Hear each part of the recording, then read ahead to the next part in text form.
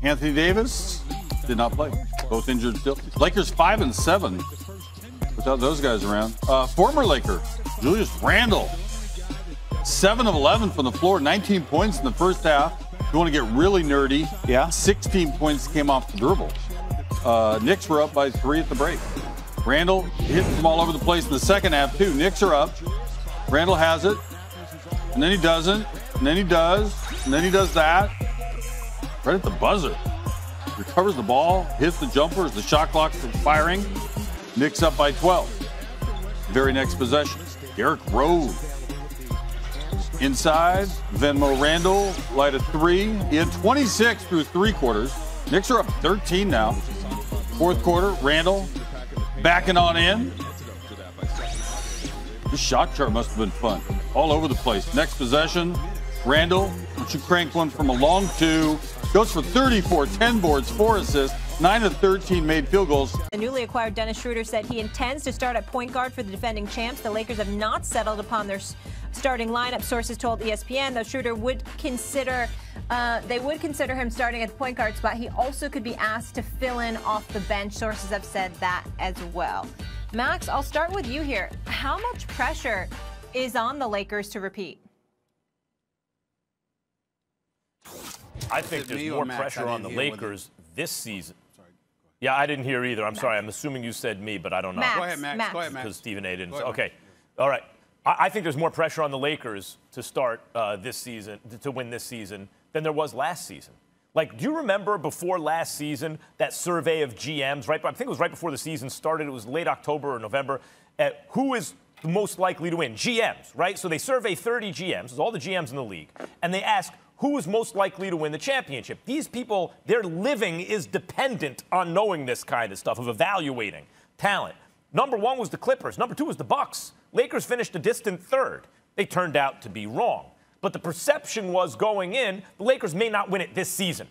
And why not? Like, this is the 3rd time LeBron has formed a super team in a location. The first time is he went to Miami, Dwayne Wade and Chris Bosh, and then Miller and all these guys. Yeah, we want to play there too. They lost the championship year 1. They got there, but they lost.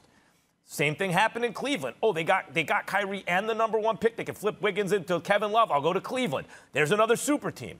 Year 1, he lost. True, everyone got hurt, but he didn't win the championship year 1. LeBron usually figures that out year 2 because you got to get the details just right. It's hard just to throw guys together and have them win a championship. So I would say the expectation among most who knew was not that the Lakers would win, yet they did. But how about this season, guys? What's the expectation now? A lot of people would say the number 1 and number 2 players in the world are both on the Lakers. They just won the championship, and I think everyone agrees they improved at least on paper in the offseason. Montrezl Harrell and Schroeder and Marc Gasol. So, yeah, there's more pressure now, especially, Stephen A., as you know. You spent enough time in L.A. and have covered the league long enough and have been alive long enough to know. Lakers fans, they get greedy. You know, the reason they want to win a championship is because you can't repeat or three-peat without winning the first one. Now they expect it. So do the odds makers, and I think there's more pressure than ever right now.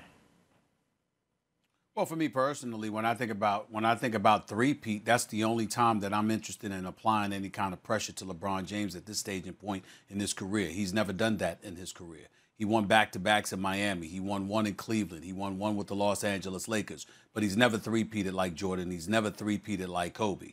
And so because of that, I would like to see that. I don't think that will happen. But then again, you never know with the arsenal that they've put forth. The bottom line is I don't think there's as much pressure on the Los Angeles Lakers to quote-unquote repeat outside of that. I think there's pressure on LeBron James to win another chip before he departs from L.A. since he'll have Anthony Davis. And by the way, speaking of Anthony Davis, congratulations to Clutch Sports and Anthony Davis. I don't know why the hell they're in the news for him not signing. It's a 2-year deal, it's a 3-year deal, or it's a 4-year deal. Either way you slice it, you're getting the max. What the hell is all the drama about? Sign the damn contract. Yeah, just tell them what you want. Are you really leaving Southern? Are you really leaving Southern California to go to the windy city of Chicago or to the New York Knicks under Dolan, Max Kellerman? I mean, is there really some suspense as to where Anthony Davis is going to go? But they're in the news. I mean, so hey, more power to Rich Paul and Clutch Sports. Major props to them. He's been doing a good job. Here's the bottom line.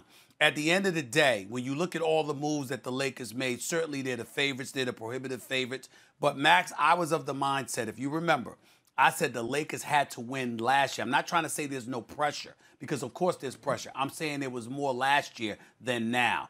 The reason why is because I firmly believed if they had lost last year and somebody else, say the Clippers, had knocked them off, all right, or, God forbid, Denver, okay, then what would have happened was it would have been that much harder for them to ultimately overcome, get over the hump, because there would have been even more pressure to bear on LeBron and Anthony Davis. They would not have won together.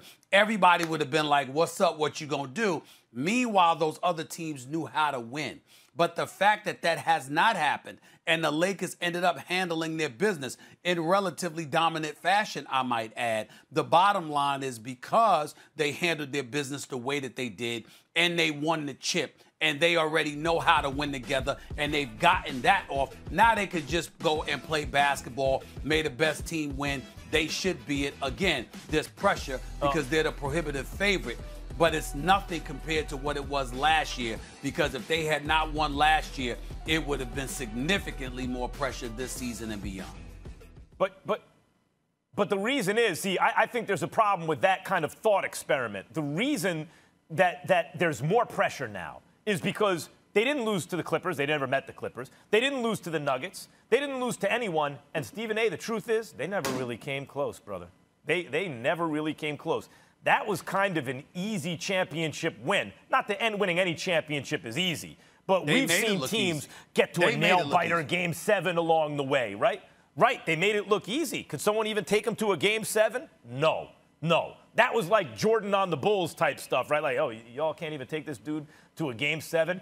Those might be the two best players in the world. So the fact that we now know that they were that much better than the rest of basketball last season, and we all believe they got better, but we don't look at any other team and say, see that team right there?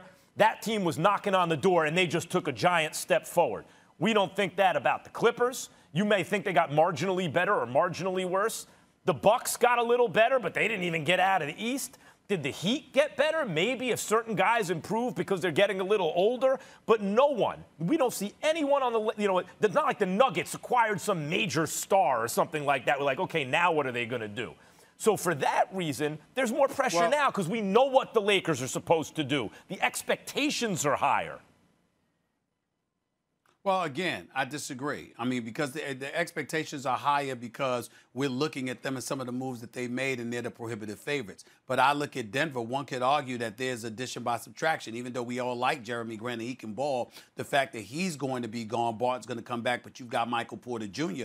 that's expected. Going to repeat, CIAA champions, Winston-Salem State. They're the reigning defending champions right there. Let me just say that. Will LeBron repeat? I would tell you he's the favorite, but I got kind of scared for him watching Kyrie, KD, and James Harden last night. I must confess that. I got kind of scared for LeBron and whether or not he's going to repeat with that offensive juggernaut in Brooklyn. It remains to be seen, but at this moment in time, the Lakers are the favorite, as they should be. I'm not scared about the Nets for this year for LeBron. Next year, maybe. I think they're going to have to get to be a much, much better defensive team to take out the Lakers. I'll say this. LeBron James's Lakers, LeBron and AD's Lakers, are the only team in the NBA that are all three of these things. Absolutely elite offensively, absolutely elite defensively, and can be trusted on in the big moments, They have all three of those things, and they're the only team like that. They're going to repeat as champions. Okay, last one here, guys. This is from Anastasia Morrison, a member of the Rams softball team. Anastasia? My question for you, Stephen A. Smith, is do you think Steph Curry will be able to take the Warriors back to the NBA Finals? Yes. Perfect. Yes. I got it. Yes, and more yes.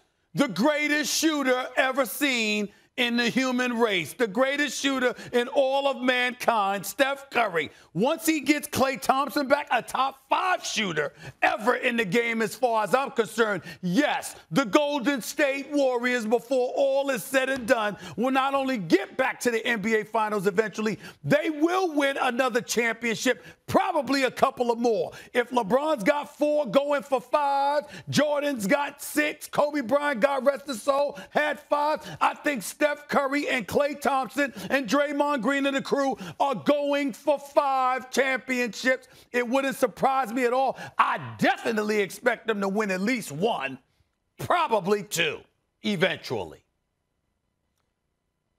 I think it's possible that they win another championship. In fact, I bet money on it. They're good. They're not done winning. They're going to win 1 more championship. They have a great front office. Steph Curry is an all-time great. Klay Thompson, as you mentioned, Stephen A., is one of the greatest shooters in history, and when he's healthy, a great two-way player. Draymond Green has revolutionized the game along with Steph as much as anyone other than Steph. I think they got 1 more in them. I'll just remind everyone, they were lucky to win 1 before KD got there. Whatever. They were lucky to get by LeBron 1 time because Kyrie and Kevin Love got hurt. And they still went 6 games. They were lucky. And I remind Stephen you of A., this, man. They got 1 more in them, not more.